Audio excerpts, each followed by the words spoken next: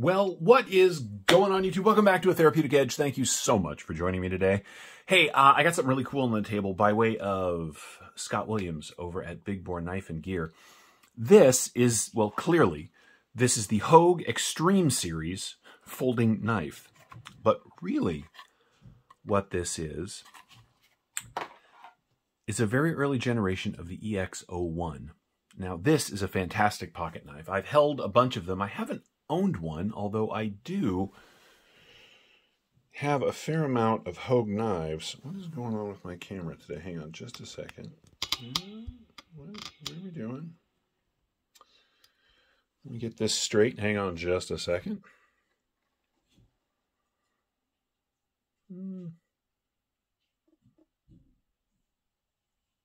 Yeah, okay, sorry about that. EX-01 is a fantastic knife. I have a bunch of different Hogues. Of course, my favorite, believe it or not, is the Deca, right? Well-made, comfortable. It's got their able lock, right? In fact, as a day-to-day user, I prefer this over the Bug Out by quite a bit. I don't know why. I prefer CPM 20CV. This handle is a little thicker. It is a little heavier than the Bug Out. But anyway, my point is that I have had a bunch of Hogues. I really have. But this is one I have not had before. Now, I've held these. I just haven't bought one. And I gotta say, now that I've had this around the house for a while, I don't know why. And maybe it's because EX-01 is not nearly as cool a name as Folding Knife Extreme Series Hogue. I'm just saying. Maybe they gave something up when they renamed this. But anyway, this is before the EX series, but it's the same knife. It is Damascus. It is 154 CM blade steel. It is a really aggressive and cool looking tanto, which I really like. It has fantastic ergonomics, right? It's got two-piece frame, right, of the Damascus, right, with this sort of open backspacer. You can see that it's open through there. It is their button lock, and this one is broken in just beautifully. Really works. Snaps right open. As I said, very comfortable. I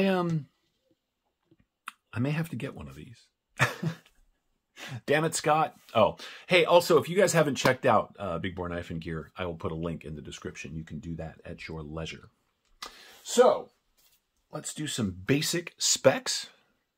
The one thing about these Hogues that I don't like, I don't particularly love their big, giant spoon clips. But you know what? 'Tis a small thing. Now, this is an older gen. You got the, you can do tip down or tip up. Tip down is the wrong way. Tip up is the right. Look, you can do it any way you want, but I prefer this way, which is good. It is not lefty compatible, which is kind of a drag, but because it's a button lock, right? So it's mostly right hand anyway, although you can just as easily, with a little practice, right? I'm not left-handed, but you can do it left-handed fairly easily, right? So it's a shame that you can't left-hand this pocket clip. All right, basic specs. We are looking at we line that up. 1, 2, 3.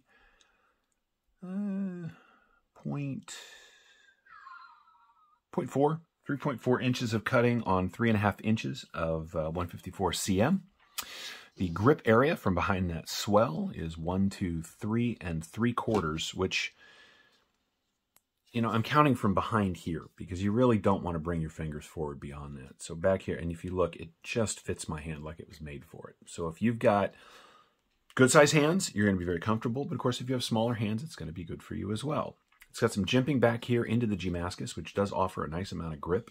And it's got it up here as well as some good rounded, but grippy, oddly grippy jimping on the blade as well. That's very cool. The knife overall is just shy of 8 inches. I'm going to say that is 7.9 inches. Yeah, I mean, we are just about 1/10 of an inch shy on this side. Closed profile, excuse me, closed length coming in at 4.5, which is really nice. And of course, in the pocket, because it's thumb stud deployed,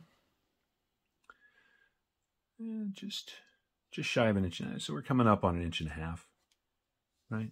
And yet, there's nothing really sharp. You can hear it a little bit, but this is Damascus. It's not going to tear into whatever's in your pocket. This is a great carry. I really like it. Let's do some other size comparisons just for giggles, so we know exactly what we're talking about here. Let's see.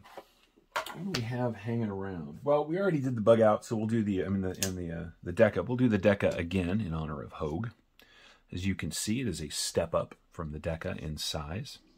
Equally well made, though. Here it is against the Yo Jumbo. As you can see, it's considerably smaller than that. And our old friend, the full-size Presidio 2 from Benchmade. And again, if the Deca or bug out is a little small for you, and something like the Presidio 2 is a little too big, these EX-01 series knives, this is the 3.5, right? They make a 3, a 3.5, and I think even a 4-inch would be just perfect. And these are all equally comfortable in hand. They do make a black version of this, by the way. This thing's real party piece, though, is, well, I mean, the party piece really is the ergos. I mean, it's ridiculously comfortable in hand. Even if you don't like a Tanto, they make a drop point. So it's there for you as well. But it's really this action. This thing is wicked good. Wicked good, I said. I don't even know why I did that. Sorry. Just the same. It's very nice. And it looks good. I'm not a huge green knife guy, but the Damascus on this is just pretty. It's sort of camo-ish without being overly done. Now, it does have a secondary lock. They do this on some of their knives. And when you do that, you cannot deploy the button to release it. I'm not a big secondary lock guy. But the nice thing about this one is it's tight enough in the frame that you don't have to worry about setting it off accidentally. And the button lock is without fail. It's just really cool. Scott, my man, if you're watching this, thank you so much. This is an Eliashwitz design. He has designed a ton of Hogue's stuff and many other knives as well. USA made, again, 154 cm. It is hard to go wrong with this knife. Anything else I want to compare it against?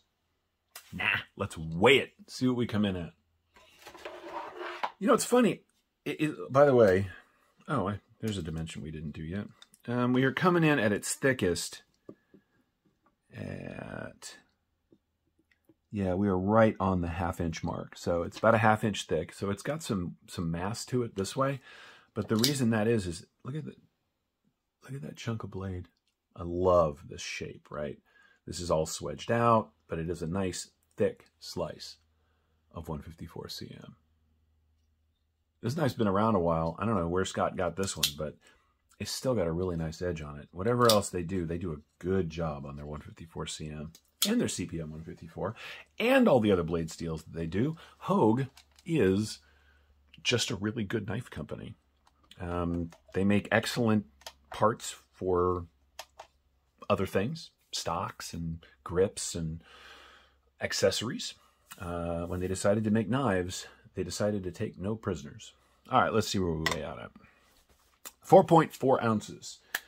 That is not insignificant. By way of example, the full-size Yo Jumbo here is, what, just an ounce heavier? I mean, anyway, it's a fairly thick boy. So I'm going to guess this is not Nick Shabazz's favorite knife. It's a little big and a little heavy for him, but I like it.